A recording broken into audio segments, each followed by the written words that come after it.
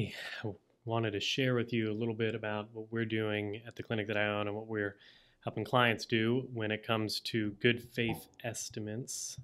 Today is January 3rd, 2022, so the No Surprises Act is now officially enacted and in force as of Saturday, the 1st.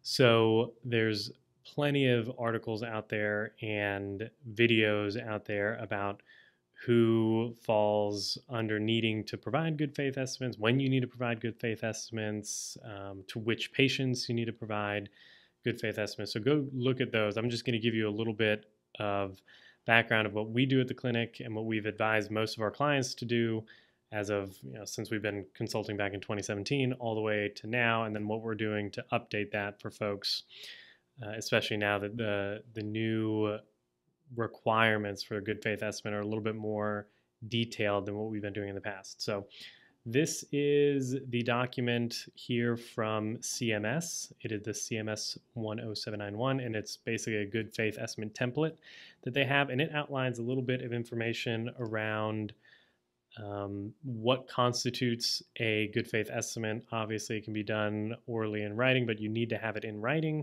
It tells you a little bit about when these things need to be given to a client or a patient. For example, if the patient or client schedules an appointment, initial appointment, more than 10 business days out, you have 3 business days to provide them with a written good faith estimate.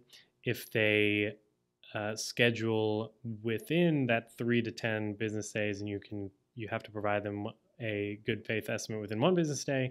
And then if they schedule within 3 business days, or it's Monday and they schedule an appointment for tomorrow, you don't need to provide them a good faith estimate. So and this is kind of just their instructions for how to do it, the paperwork and all that. And they kind of outline a little template here for you to follow, and then there's a disclaimer at the end for the patient or the client all about what a good faith estimate is. If you're billed more than the estimate, this is how you go about getting a disputing the bill and the process and all of that. So that's that. Let's get to that out of the way, and I'll show you a little bit of what we've been doing since. Well, they were doing this before I bought the clinic, and then we've continued it, kind of updated it a little bit since October of 2020. So whenever anybody books an appointment with us at the clinic here at Proactive, or any of the clients that I've worked with through RehabU that we've advised and helped put this process in place, we give everybody, we called it a financial counseling form.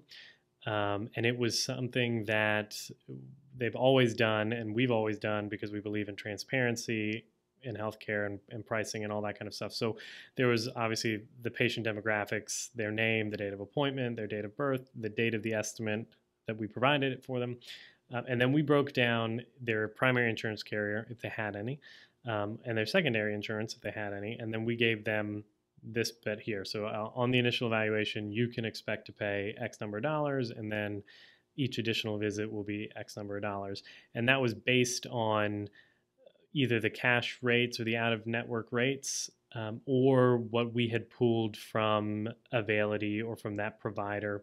We did institute something in 2021, which was basically a hard verification on anybody that came in, so that we could be as accurate as possible. So we have a team of folks that actually call insurance companies to get hard numbers from them for a specific patient or client, so that we can be fairly confident in the estimate that we were providing. Because in here we talk a little bit about, obviously the patient is responsible, this, that, and the other. There was a place for somebody to sign it from our organization. This was either the billing manager or me as the owner, and then the patient or the client would come in and sign it. Or if it was a minor, their parent would sign it, whoever the ultimate responsible party would be.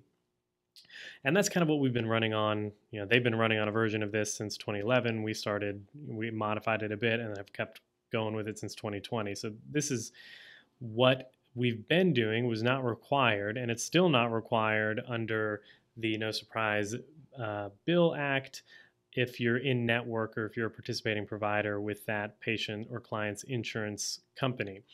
Now, we still do this, and we're still doing this. We just filled out a few this morning for new evals that were coming in over the week. So we'll get that out of the way.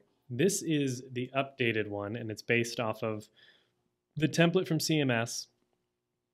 And let me see, yeah, if I can get it for you. It's based on the template of CMS. Obviously, we have our contact information here.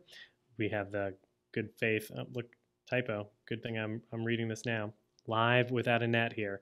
So there's a section here for the patient demographics, all of that kind of stuff. In order for it to be an official good faith estimate according to this new bill, this new law, you need to have diagnosis codes, you need to have procedure codes, all of that. So this is kind of like a face sheet, if you would, an executive summary, if you would, for the estimate. So it's got the patient or the client diagnosis information and demographics. Then it's got a little bit here about this is how much it's going to cost, the total estimated cost, the provider name, boom. And that's basically the cover sheet, the face sheet. Then you get down to the actual estimate. Now this form, the one that CMS has on their website, I think is, let me pull it up here. I want to say it's something like 10 pages long. Now, one page is 10 pages long. One page is the instructions. So theirs is 9. Ours is 3 pages total, really 2.5. And only because we only have one provider or one facility that we're working with. If you have multiple facilities, or if you've got maybe two or three different clinics set up, and the patient might be receiving services at multiple clinics, you're going to need to update this to reflect each location or each facility. So we're only doing one facility at a time. No one's coming to 3 or 4 different clinics for PT or anything like that. So what you get here is this is a list of all. We're going to list the primary service. It might be a physical therapy evaluation, or it might be physical therapy evaluation and treatment, or occupational therapy. You get the point. The date of service, if it's scheduled. If it's not scheduled, then obviously you don't put that there.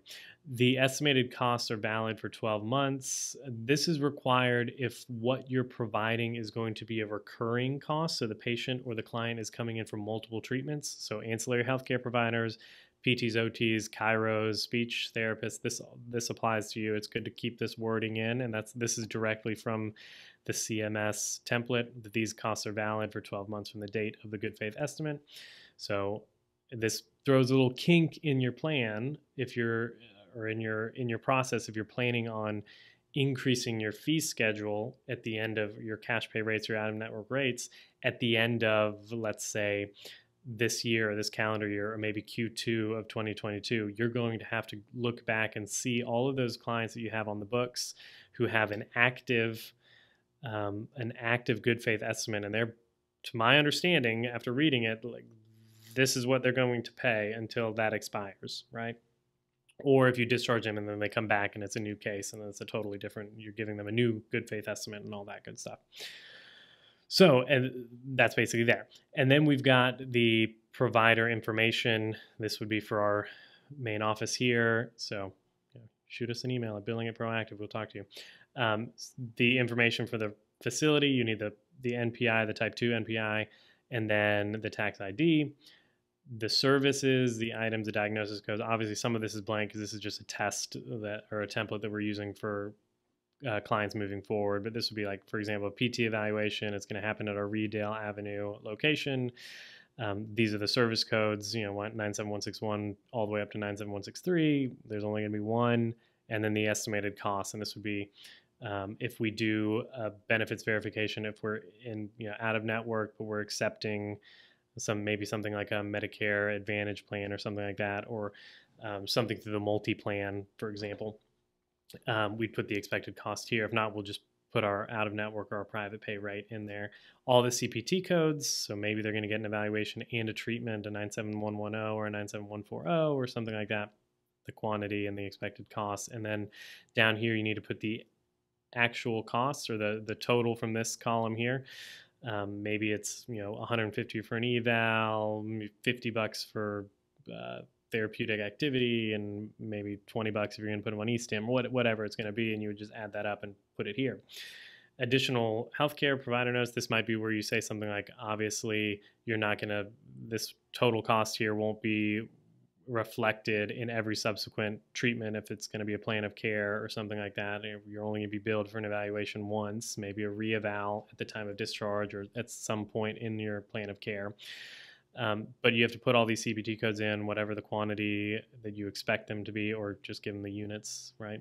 And that might go in here in the notes as well. Like, your treatment plan might change, or your treatment per visit codes might change depending on your situation and what the clinician thinks you need to do, right? You're not going to do all manual therapy one day and then all neuromuscular reeducation the next day. There's going to be a mix, and it's going to kind of be based off of that specific patient and that treatment. Then here's a disclaimer, again, directly from the CMS's template, about good faith estimates, yada, yada, yada. If you've been billed more than the good faith estimate, you have the right to dispute the bill. This is how you can go finding the information, finding the form. I think patients have 4 months, 120 days, 4 months on the original, of the date on the original bill. So they could potentially come back 4 months after this and go through this process, this dispute process, where they pay $25 and basically try to get it canceled. So hopefully that helps any of y'all out there that are looking at, how are we updating our processes and procedures based off this new bill. I know that this is one of those things that's going to cause a lot of increased work for providers. And it's going to be one of those things. I told my team this morning that we're going to be building the plane as we're flying it, basically, right? Like, as we know something changes, or we miss something, or this is going to be an iterative process until we have it all the way nailed down. We're going to keep providing this estimate to all of our clients, even if they're out of in network with us, or we're in network with them, just because we believe in the transparency. And then we're going to begin throwing this one in for all those that we see that we might be out of network with.